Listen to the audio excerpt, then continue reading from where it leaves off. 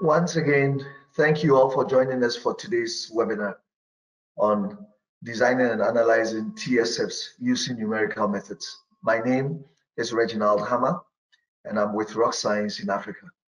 I'm joined today by my colleague in Canada, Dr. Alireza Azami. I'm going to invite him to start sharing some thoughts with us, and then I'll continue thereafter. Alireza, I'll hand over to you.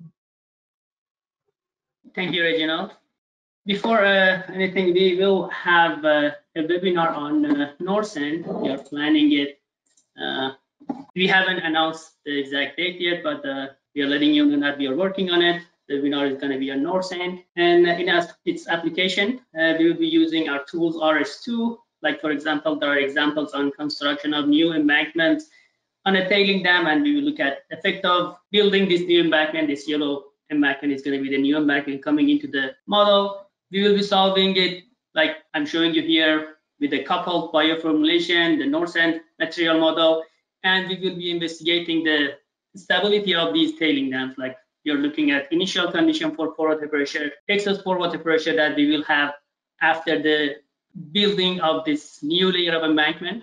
So you can see huge, big numbers for prediction of excess pore water pressure because of that. And we will look at the stability of this. We will look at the effect of initial state parameter in this material model. Like, for example, when everything is the same between these three materials that you're looking at, these are showing you undrained triaxial tests on these three sands. Every material property is the same. The only thing that is different is that the state parameter. So this is the denser one, this is the looser one. And you can see the effect that this parameter has on the generation of excess pore water pressure. If I show you in our data, for example, this is the loose material, the red color. If I'm animating the stress pass for that one, you can see that in an undrained triaxial test, it will generate lots of excess pore water pressure. It's moving towards the origin that's going to liquefy. And if you're looking at the other one, looking at the denser material, and I animate the stress path, you have some generation of excess pore water pressure at the beginning, but after a certain time, the dilation behavior kicks in and you have negative pore water pressure generated, and you have the material can accept higher level of shear stress. So going back to the presentation, and then we will look at the effect of these parameters on the stability of a couple of examples. Like this one is looking at that material, the Norcent material, the tailing material being at the looser state, and you are looking at the generation of big numbers for the excess pore water pressure. And because of this, you will see instability in that region. These are the contours of distortion, for example, here I'm showing you, and which is an indication of failure surface. And also you're looking at total displacement. So this is in plan. We are working on the examples and more material to put together to present to you in that webinar. Okay, now I'll pass it back to you, Reginald, for today's webinar. Thank you very much for this. Thank you very much, Alireza. I'm now going to share my screen. What we are going to do today is actually have a conversation about these tools, but we'll also look at an example. We'll look at simple overview of the processes for building some of these numerical models to look at different situations. So I'll take you through this short PowerPoint where we'll discuss the role of numerical methods in our design of tailings storage facilities. After we have done that, we'll discuss how do we complement our traditional or conventional limit equilibrium analysis with numerical methods. Then once we are done, I'll take an example that has already been built in slide 2, the Rocscience 2D limit equilibrium program. We'll see how we can readily bring it into RS2, which is the finite element program that you can use to support your TSF design. So we'll bring it into RS2. We'll run a simple stability analysis. So it mimics or simulates factor safety analysis just as we would do with limit equilibrium methods. And we'll compare our numerical method answer to the limit equilibrium. Just briefly so we can see that there's a good correlation between the answers. We'll learn to interpret some of the results of numerical methods because it's a little bit more elaborate than limit equilibrium. Then we'll try and add a coupled analysis, which Alireza is going to do into much more detail when he does the North Sand course, and then he'll be focusing on North Sand. But we'll see how you generally set it up in RS2. Then after that, I'll also do, if we have time, we'll try and see the results for a dynamic analysis. We may not see the results, but at least we'll see how to build it and run it so that we get, if we're doing seismic assessments of TSFs, we could also use the software to do that. So by the end of the day, what I'm hoping is you would have seen a good overview of the whole process of how we build these models. We can build them from scratch just as we do in limit equilibrium, but to save time, I will import from limit equilibrium. But we'll see how this two complements our limit equilibrium analysis. So that's what we are going to do today. So one of the things is, because of recent high-profile incidents with tailings, it is becoming more important to use finite element methods and numerical methods for the analysis. So we'll look at some of the recent innovations in RS2 which allow us to do the work that we need to do. And we can also see, as we interpret the results, we'll see how these methods capture a fair, quite realistic behavior of TSFs, different aspects from the tailings themselves all the way through to the foundations, through the embankments. I mean, every aspect of that behavior is well captured in these methods. So we'll look at, like I said, consequences of why we have to do a lot of what we are discussing today. And we'll just briefly look at slope stability analysis, just so we can see how limit equilibrium and numerical analysis complement each other. So we all know TSFs, they are these geotechnical structures that we build, and the idea is to safely store mine waste tailings. The interesting thing about these structures is they must be safe and work very well during mining operations.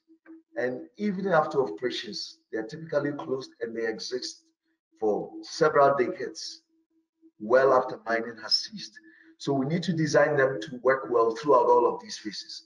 And the phases are changing, the loading, the conditions for these phases are changing. That is what calls for a lot of skill in our work to make sure that what we design will last for the foreseeable future. So being able to analyze and design them and anticipate conditions that will be occurring is key to our success. Because of the recent events that we had Brumadinho, we had Samarco, we had Mount Poly, and a few others.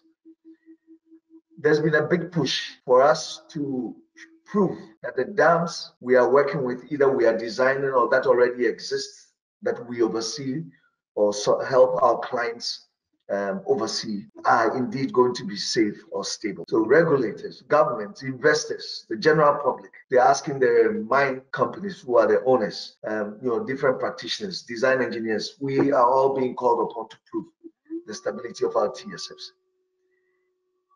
Now, when we talk about numerical methods, I don't want us to walk away thinking that we need numerical methods for everything we do. That's not what we're saying. We need them for a lot, and we can do a lot with them. But I also want us to see that it's not at every stage of a project that we may need to rely on numerical methods. For example, at the beginning, scoping level, pre-feasibility level, where we have very little data, it may not be necessary to run numerical analysis because we just don't have the data. But as we get closer to the detailed design, as we go into operation, we surely must have enough information so that we can use these methods. Now, as we also said, TSFs are always evolving. There are geometry changes. There are raises. We add embankments to certain parts of it in order to increase the volume of storage. We change the location of the pond. We try to use the position to plan the location of the pond. Depending on the type of dam, we may have to keep the pond far away from the face. These are all things that we constantly have to do. When mining is done, or even when mining is not done, but a particular TSF is closed, it's come to the end of its life, we still have to control pore pressures. We still have to watch over surface water inflows in order to make sure that the facility will remain safe. So we do that, and then when it's closed, we still generally have to do something before it's closed to make sure that when it's done, it will not need as much intervention to keep things safe. We would have designed water diversion measures or different things just to make sure that when the facility is closed, it will work. But all of these things require us to do significant levels of analysis. So that is why we need these numerical methods. The other challenge we are facing today is there's a lot of TSF work that has to be done. We've described some of the reasons why. But we don't have as many people who know how to use these tools very well. So one of the things we are trying to do is broaden the skill space through these webinars. We want to help broaden the skill space so that more and more people can use these tools in their work. So just general things that affect the stability of TSFs. You have the site conditions, your topography, the relief surrounding the TSF, the geology, the foundation conditions, the hydrogeology. We need to understand the seismicity of the area in order to be able to design the dam well. We need to know the embankment construction materials, which materials are we using, and the characteristics of the tailings themselves. These are things we need to understand. We need to understand inflows of water into the facility and outflows. So surface water is very important. So currently we use limit equilibrium methods mostly, not all, but mostly. We are beginning to use numerical methods more and more. Limited equilibrium methods generally calculate factors of safety under different conditions and different loads. And then when we do the analysis, we also look at the failure surface associated with the minimum factor of safety values that we get. And these are critical inputs that we use in our design. So especially at the scoping level, preface where we may not have a lot of data, we use limited equilibrium methods a lot. And there's another reason why we use limited equilibrium methods. They have been around for a long time, and we'll see that. Now, they have a few shortcomings. We'll discuss them. These are one of the primary things is they do not look at deformations. They assume the material to be essentially rigid. So as a result, we cannot model that. We cannot model interactions between stresses and pore pressures. Numerical methods are better suited for that. That's why we said when we get to the more mature stages of design or when the facilities already exist and we have much more information available, it is expedient to use numerical methods. We've known limit equilibrium methods for about 70 years now. So they are industry standard. We have a lot of experience with them. They are relatively simple to understand, fast to run, don't require too many parameters. So that's great. That's one of the reasons we use them at the beginning in the early stages, because we get enough information to use them and they give us enough information to guide us in our choices. So that works very well. And they have some limitations. Essentially the materials are rich, they are perfectly plastic. So what happens is, for example, if you have a peak strength and post-peak strength or residual strength that is significantly lower than the peak strength, you can't use both values in one limited equilibrium assessment. You have to use one or the other. That's one of the limitations of the method. And because we don't get deformations, sometimes just factor of safety is not good enough. And in fact, in some of the codes, especially when you're looking at seismic stability, they don't even want us to really use limited equilibrium. They want us to use numerical methods. So we are being forced to do stress deformation analysis using numerical methods a lot. That's where the trend is. And that's one of the reasons why we are trying to equip ourselves with the knowledge today so we can use these methods more. One of the critical differences between them and limited equilibrium methods is they give us ideas on deformations. Their stress distributions are a bit more realistic than we have in limited equilibrium because of the assumptions that we need to make in limited equilibrium to get statically determinate systems which we can solve. So the numerical methods are a bit more sophisticated, but they give us a lot more information as well. And they can also give us factor of safety. So the first example we run today, we'll look at factor of safety. Now, so we can look at a large number of parameters can be input into numerical methods. We can look at staged construction, complex geometries, all of those things. We spoke about peak, post-peak strength of a material, all in one analysis. We can accommodate that in numerical methods. And the key two main ones we use for TSFs, these are not the only numerical methods, but in TSF design and analysis, is usually the finite element method or the finite difference method. RS2, RS3, the Rocscience products are finite element methods. They are based on the finite element method. So numerical methods are becoming more mature as we all use them more, talk about them more, write more papers about them, give more seminars and webinars on them, workshops. It's becoming a much more mature technology. And like we said, it can calculate factors of safety using a technique called the shear strength reduction method. Unlike limited equilibrium methods, numerical methods look for the critical mechanism. You don't have to assume circular, non-circular locations. You can just allow the model to run and it will determine the most critical mechanisms. And like we said, it does the full stress strain behavior, the stress deformation characteristics of all the materials can be taken into consideration in numerical methods. When you have residual strength that is significantly lower than peak strength, which is typically characterized as brittle materials, you can accommodate that.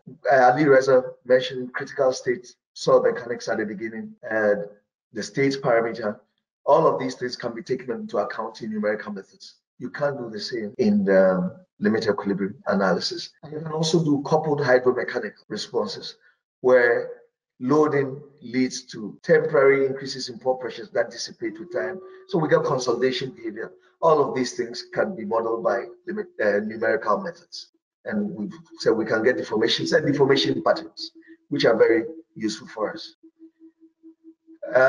The material behavior themselves can go from the very simple to the very complicated. And looking at all those things, and Alireza mentioned contracted materials, dilatant materials, all of these characteristics we can implement, we can model in numerical methods. Non-linear material behavior. So these are things we can do. Now, one of the things is power comes at a price. So the power finite element method, as we've said, is powerful. Stresses, displacement, pore pressures, excess pore pressures, all of these things we can measure and analyze. But the generality comes at a price. It's more sophisticated, it's more intricate. We need to invest time to understand. So we are very glad that several people have joined us today to help us understand what these tools are and how to use them. And they can also take longer to run, and they can take more men, depending on what we are trying to do. So we must be aware of that when we are using them. So I'm just going to look at a simple example. I'll first go to slide 2. I have an example we constructed from a well-known case with some modifications. It's just to simulate an upstream dam.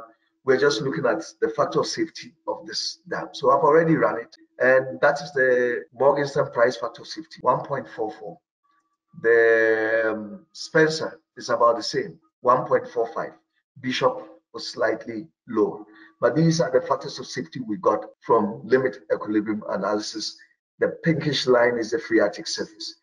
The contours we are seeing are just pressure head contours. So that's what we are looking at. Now, if we want to use RS2 to run a model like this, it's relatively straightforward. What we do is, and I'm going to start it almost afresh, but in terms of running it, I've already run it, so we'll go and see the results.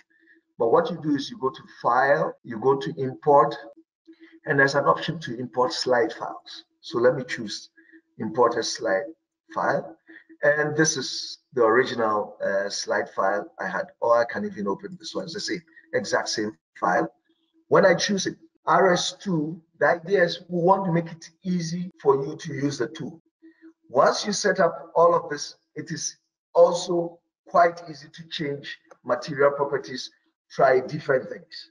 So when you first bring it in, it will ask you whether you want to turn on the strength reduction method automatically so that you can calculate factors of safety. In that case, it will need to mesh the model, create a finite element mesh, and then compute. So I'll just choose yes. So once I choose that, this is it.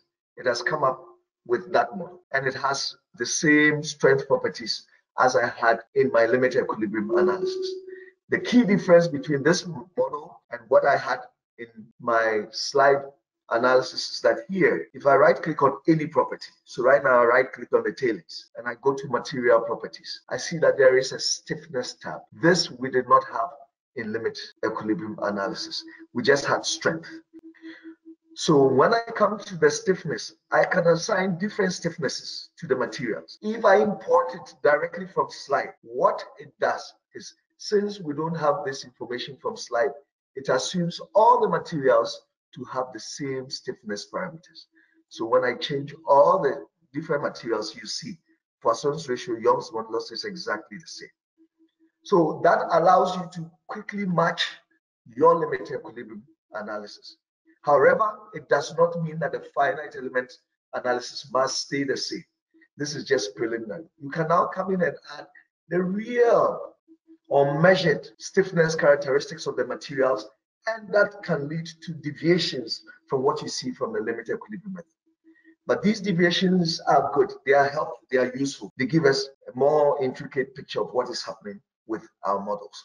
So this is something these methods can do. I also mentioned that they also allow you to specify post-peak or residual strength. So right now, by default, when you import from slide, you have the same peak strength as the residual strength. Essentially, you have elastic, perfectly plastic material behavior. But that is not always true. If your material is brittle, if the residual strengths are lower, I can come here and assign those lower results, and it will be reflected in the stability that I calculate. So these methods are very powerful. They require more information, but the good news is there are certain assumptions that make them almost equivalent to limit equilibrium analysis. So they can be a good check on your limit equilibrium methods as well. Because in limit equilibrium analysis, we always debate about which methods to use. Now it is considered good practice to also run a numerical analysis, such as what we are doing, and check the results to see how it compares to your limit equilibrium result. So I can save this and run. It takes only about 2 or 3 minutes for this to run. But I'll go and look at interpretation of the results. So when I run it and I go into RS2 and I click interpret, up comes the screen. And I see my phreatic surface for the model that I had specified. And by default, it's showing me contours of maximum shear strength. Now, it also shows me what is labeled as critical SRF, critical strength reduction factor. This is what is equivalent to the factor of safety.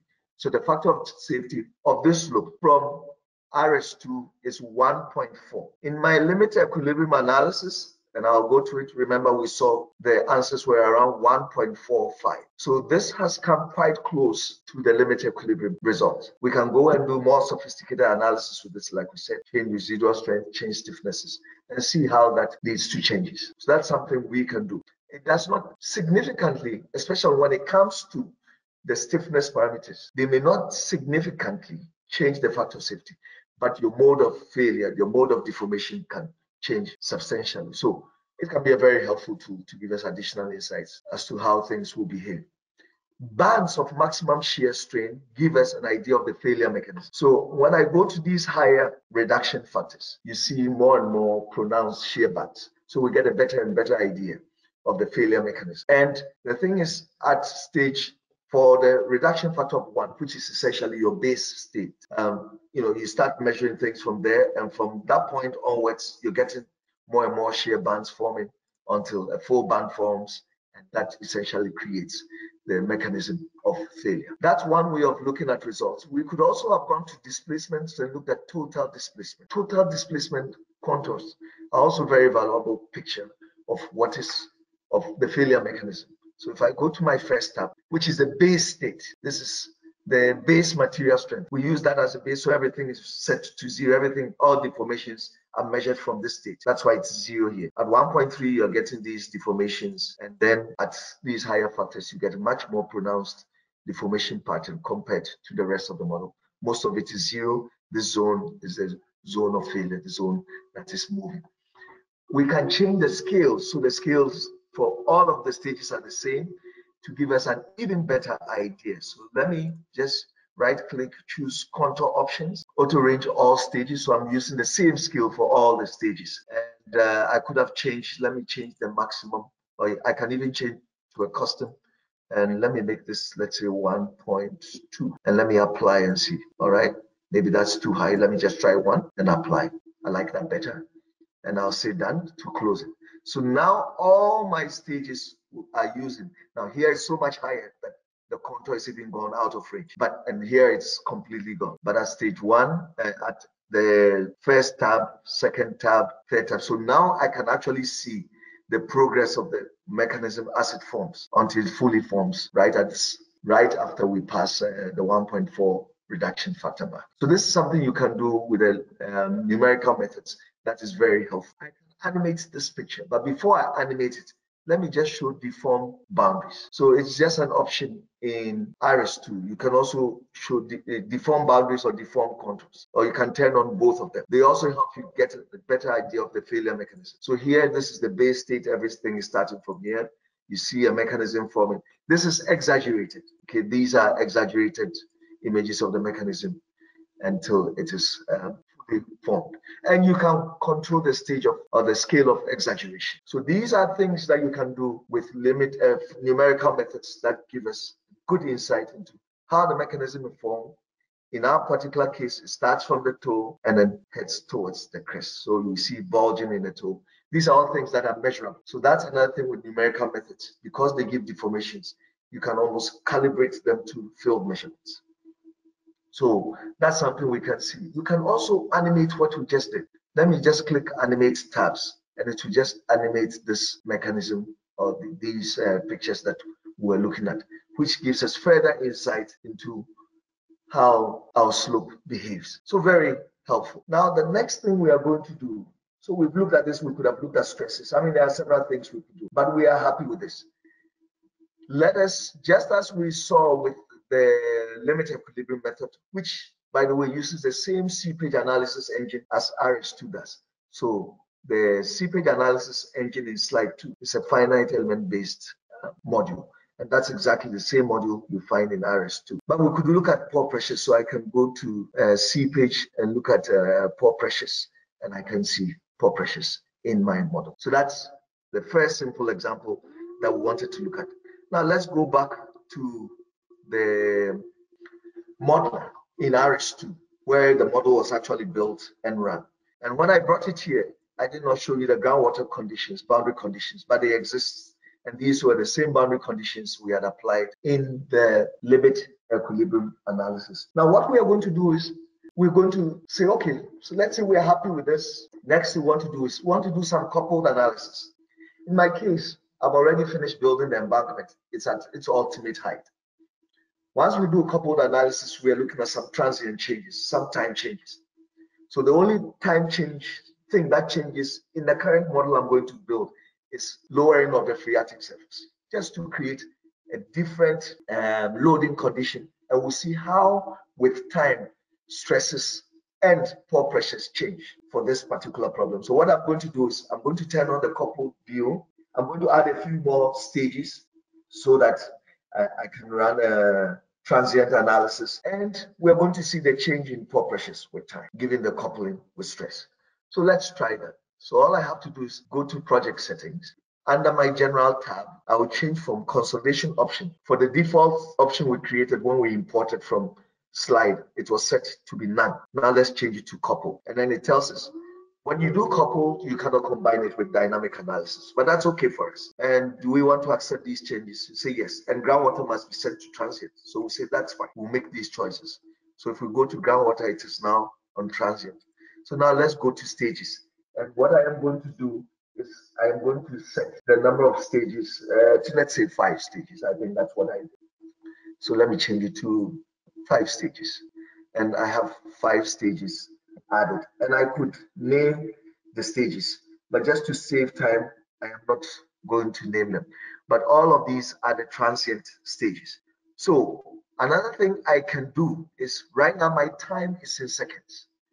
I want to measure my time in days. How do I change that? I can go to the general tab, and where it says time units, I will change it to days. For this example, it's easier for me to use days. So now I can go to my stages, and I'll say my first stage is 1 day after I quickly lower the water table. My next stage is let's try 5 days after. The next stage is 30 days after. And the last stage is, let's say, 365 days, a year after the quick lowering of the phreatic surface.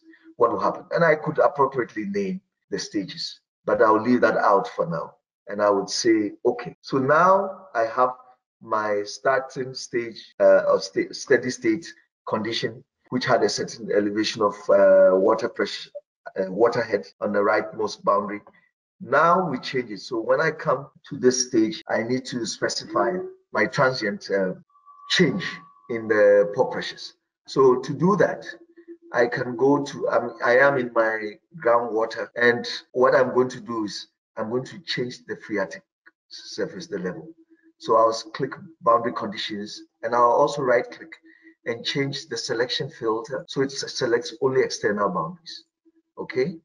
And on my right boundary, I am going to select all of these. And this time, I think I lower the head by 10 meters. So it is going to be, let me just check the value. It was 742, so 732. Let me make it 732 as the head, and I'll apply it to that. And on this side, I'm still going to, I think I use zero pressure boundary conditions. So I'll select zero pressure boundary conditions, select this area, apply those, and oh, no, sorry, let me undo that part. Let me close it and let me undo so I can redo that. Again, let me go to groundwater, select the boundary conditions. What I didn't do was my selection filter, change it to external boundary only. I've selected zero pressure. Let me just select these nodes, apply. So that way it applies it only to the external boundary, it doesn't apply to the material boundaries. That is why I changed the selection filter. And then I'm going to make these unknown boundary conditions the face of the dam. So I am going to select this whole area, and I will, I didn't do my, apply my filter again. So let me close, let me save my file in the meantime, save it, and let's give it that name. Okay, let me go back there, choose to unknown, right click selection filter, make sure material boundary is off. Okay, so then I can now select all of this, select only the surface. I apply the unknown to that. Seepage boundary condition is the other name for it. And now this is good enough. So at this stage, I rapidly lower the water level, and then these, this is just time dependent changes that will be occurring. How will the pore pressure change once we make those changes? Again, I've saved and run that already for us. And so anybody who is interested, just ask us. We'll give you these files so you can practice with them yourself and verify things for yourself, or at least use them as a base to learn how to build other models.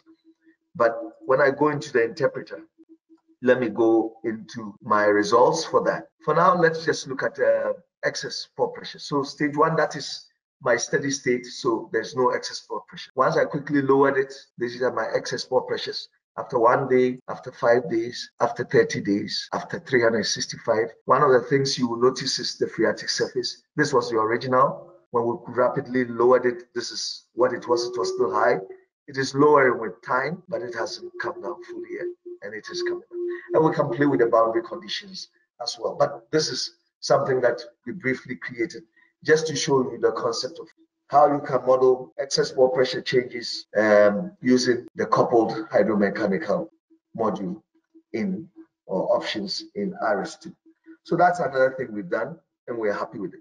The last thing I'm going to do with this same models, what if I wanted to run a dynamic analysis? I wanted to simulate an earthquake, which is something that, especially at detailed design phases in highly seismic environments, we have to do. So to do that, I will just tell you one thing. Seismic analysis does not work with currently dynamic and dynamic, which is seismic analysis, and coupled analysis do not work together. It's one or the other. So I'll go back into my project settings. So I'll go back to RS2, starting with that model. I'll go into project settings, and I will turn off my coupled. I'll go to none because I cannot combine coupled with dynamic. So I can do that. I can go to the dynamic option and turn it on. This now allows me to run dynamic analysis. We have very good tutorials on the dynamic analysis, how you can establish your alpha and M from the natural frequencies of the system. I encourage you to go and look at those tutorials. So for now, I'm just going to leave these parameters. I will run them. But if you want to know how to use set different damping ratios or relevant damping ratios for your model, I encourage you to look at the tutorials. You will be able to learn how to do that quite quickly. So I've done this, and then I also turn off strength reduction. In fact, I think I turned it off early. So you turn off strength reduction because otherwise that will increase the length of time. But if I wanted to do strength reduction analysis it will do it on the very last stage. It always does this on the last stage of whatever multi-stage model you have created. So in my particular model, if I were to leave things at this, it would have run it at stage 5. But we're going to add a few more stages. We're going to add 3 more stages to this. Okay, so that's the other thing. I make sure it's turned off. Dynamic is turned on, and then I'll go to stages. Up until this time, up to stage 5, everything was static. But now I say, let's say after that final stage where things got to 365, an earthquake hits, or let's say an earthquake hit 2 years later. How are we going to model that? So what we do is let's change the number of stages. I'll just add 3 more stages. So it will go from 5 to 8. And then I'm going to change this. So this I want to occur 2 years after that last stage, an earthquake hits the dam. Now, the only thing is, remember, we are going to check what happens to the dam, and it takes seconds. The changes occur over seconds. Now, I set my time to days. So that means I must make sure that everything is set to seconds. So I believe for 5 seconds, I have to make this 730.12345 8. I believe that's 5 seconds. Okay. And then 20 seconds or 30 seconds later, I'll change this to 730 point, and that is 0.0003 5. That is roughly 30 seconds later. So I'm choosing to look at what happens immediately when seismicity hits. 5 seconds after it hits, 30 seconds after it hits. These last stages are the dynamic stages, so I select them as dynamic, and I select OK. And I'm almost set up to run. The only other things left for me to do, set the dynamic boundary conditions, set the dynamic load, and it should be good to go. Now, sometimes we debate, should I run this with these? The properties I have right now are not the dynamic soil properties.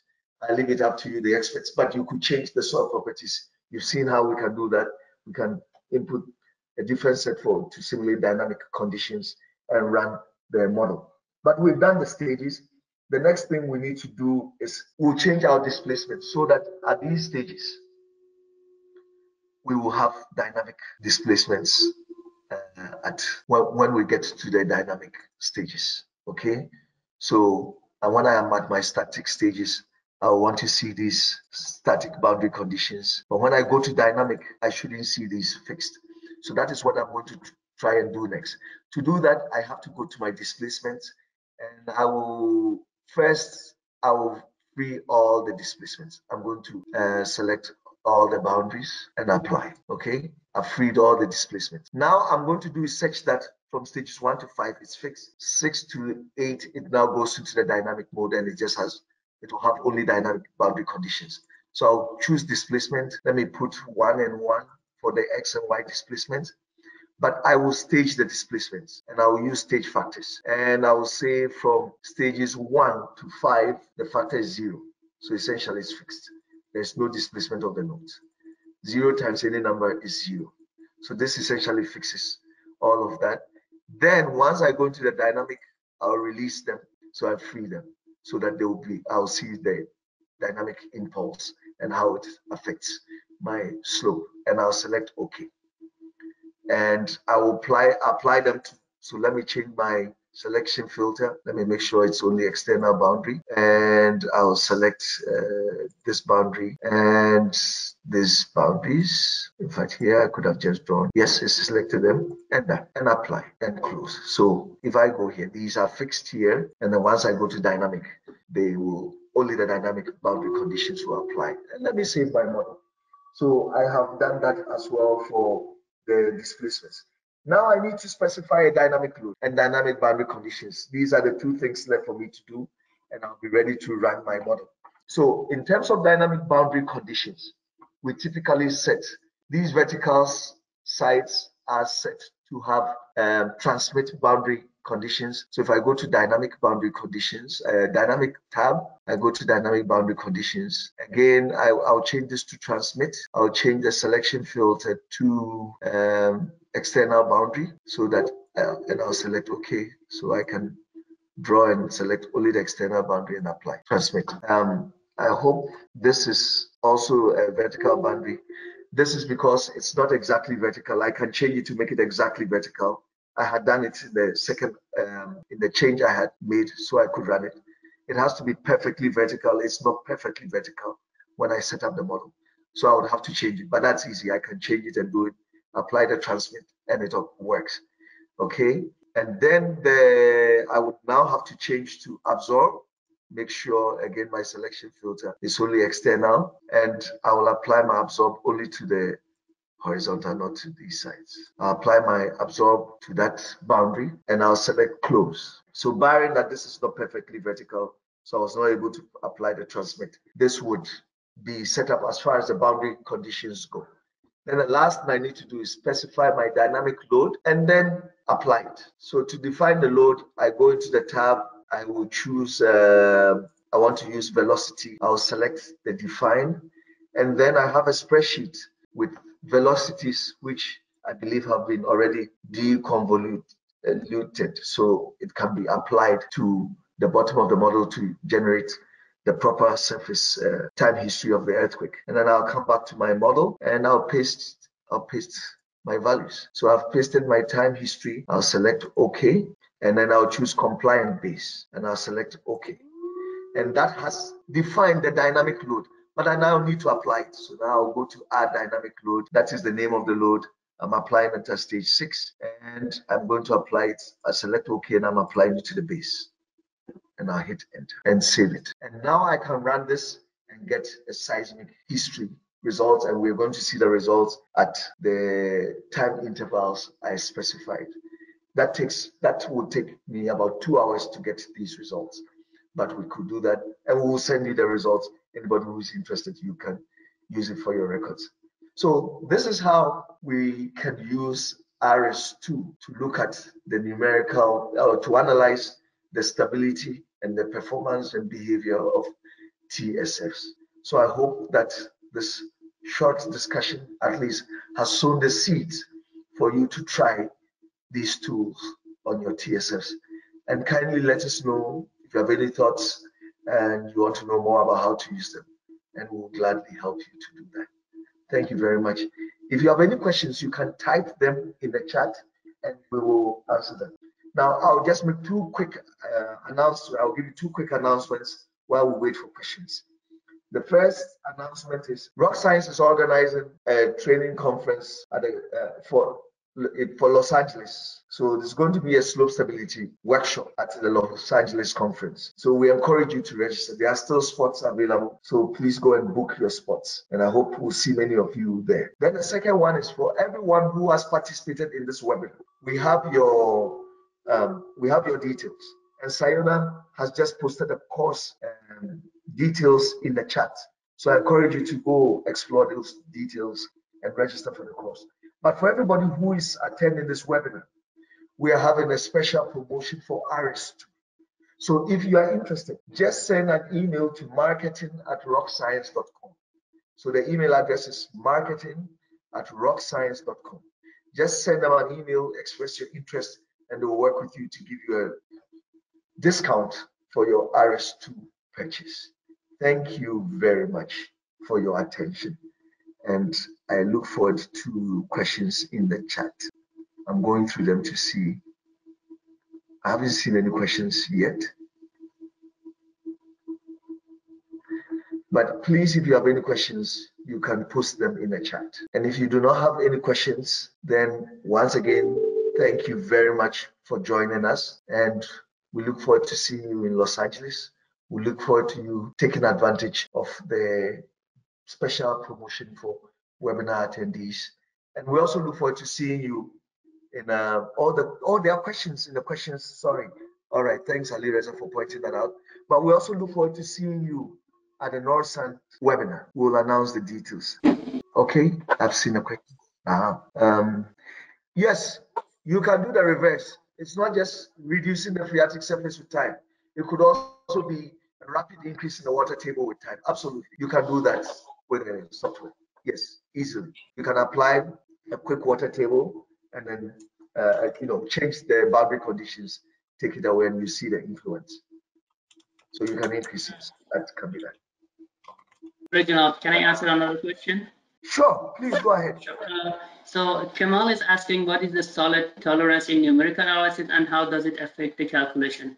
So this tolerance that we have it for both solid and also groundwater analysis is 1e-3, which is normalized for the out of balance force or out of balance energy you have in the system. So it is tested, verified, and we trust this 1e-3 number for the tolerance threshold.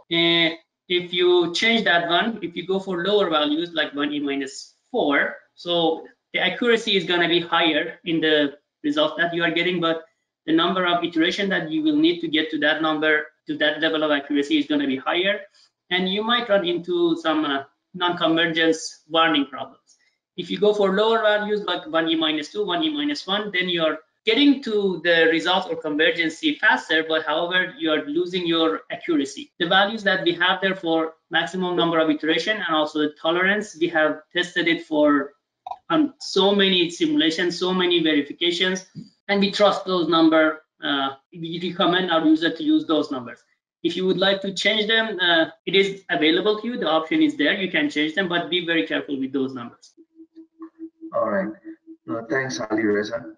Somebody has said the limit equilibrium method and FEM critical slip surfaces are quite different. So that was something I was going to show that I didn't show, but let me just go to that. That was the first method. So what you can do is, let me plot. Sorry, Alireza, did you want to say something else? No, go ahead. Okay. Let me show maximum shear strains, for example, and let me stop the deformed contours. Okay, and let me go. So we see the formation of the failure mechanism. I can go to limit equilibrium analysis in slide 2, and this is the Spencer factor safety surface, critical surface. I can copy. When you choose copy slide modular format, you've copied that surface. Now I can go to interpret, and I can go to edit and paste from slide interpret, and there you go. So you can see, you can try and see how well it matches or deviates from your limit equilibrium analysis. So yes, in the lower part, the toe area, they match well, but coming up in this particular example, they diverge. But that's not always the case. So that's an interesting thing that calls for more consideration. But remember, when I imported, I just used the default mesh. Sometimes I can refine the mesh in RS2 just to check and see whether that leads to significant changes from what I actually saw upfront. So that's something you can check in RS2 quite easily. Now let me go through. Yes, a recording of the webinar will be made available. So yes, we'll post a recording of this webinar on our website. Next question. Okay, Sam will send. Excess pore pressures. So when we go to earthquake, absolutely. Once I run it, but I don't have the results yet. So that's why I said it takes a while. But once you go there, yes, you can see excess pore pressures due to the earthquake. You can see that. So that is available. Absolutely correct. Good question. Next. Okay. Lisa, just thank you. Yes, we will post the lecture. We said that. The reference stage. So like I said, when you run shear strength reduction analysis, it automatically sets the lowest reduction factor as the reference stage. So that's the stage where displacements, this refers to total displacement, all displacements are set to 0. Now, it does not mean that there were no displacements for that stage. If you want to remove the reference, you can go to the data menu option, go to stage settings and say you don't want a reference stage, for example. So if you remove that, and then you can see the actual displacements for that stage. So that reference stage is something that you can play with and change. Okay. I'm trying to read through the question. Somebody asked about the critical reduction divided by, is the displacement at the critical maybe a smaller round of the displacement of the SRF? Typically, what happens is, and this is another thing you can do. You can graph your shear strength reduction results. That's another interesting tool we use very often. So when you don't have any reduction, you had a displacement, maximum displacement of about 0.6 meters. And it generally remains in this range. It's not that much higher. But as soon as things get unstable, you accumulate large displacement. And so the critical reduction factor is the last factor that gives you a stable configuration. Right after that, everything goes unstable. You get large displacement. So we always say, or one of the things we say is, if you are monitoring, that's why we do the difference. If this is the reference stage, then when you subtract, you just get how much displacement do you see on top of that to begin to realize that things are getting critical. And then you know at what point you may be getting into instability.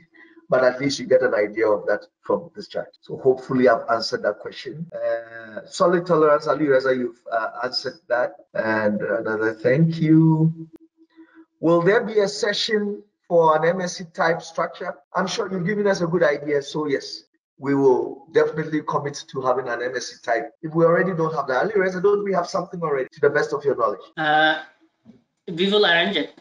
If when we don't have it, we will do that. So we will do it. Be assured we're going to have one. Why do I get very high displacement ranges in my RS2 models? A lot depends on the stiffness parameters that you are inputting. So if your stiffness parameters are realistic, match what your real soils and rocks behave, your displacement should be in the range that you should expect. If they are too low, you'll get a lot of displacements. I suspect the high displacements are coming because of the Young's modulus in your models. But please let us know, send us an example. We are willing to take a look at it and let you know what considerations we need to make to get more realistic results. I suspect that one of the things is you may not be seeing that as being very realistic. Sure, we can take a look at that and help you. Do you have a guidance on how to set the fluid stiffness to get pore pressure generation under loading? This is something that, Alireza, I don't know whether you have something to say on that. The fluid stiffness, yes, the bulk modulus of fluid is an input to program, but because we are dealing with water in most cases, we don't recommend people to change that unless they have different kind of fluid in the domain. Maybe they want to change that, but it's a constant value that we have it in the groundwater tab in the advanced options. If you would thought project setting, groundwater in the advanced section, if you want to change it, you want to see what it is, change it, it's there. There are more questions here, Reginald. We can actually take them all and answer them, email the people that are asking them, and we can actually conclude this webinar if you are okay with that. Yes, we'll definitely do that. I think it's just one left on damping and others. So whatever it is, we're going to give you written responses and we'll send it to everybody who participated in the webinar. Thank you very much. Thank you everyone for attending. See you guys later in other webinars or in-person courses that we will have. I appreciate it. All right. Thank you. And we look forward to your participation in the NORSANT webinar. Thank you guys so much. Ladies and gents, you've been great. All the best. We look forward to interacting with you as we go along this interesting journey of applying numerical models to TSFs. Thank you very much. Have a wonderful remainder of the day. Bye-bye.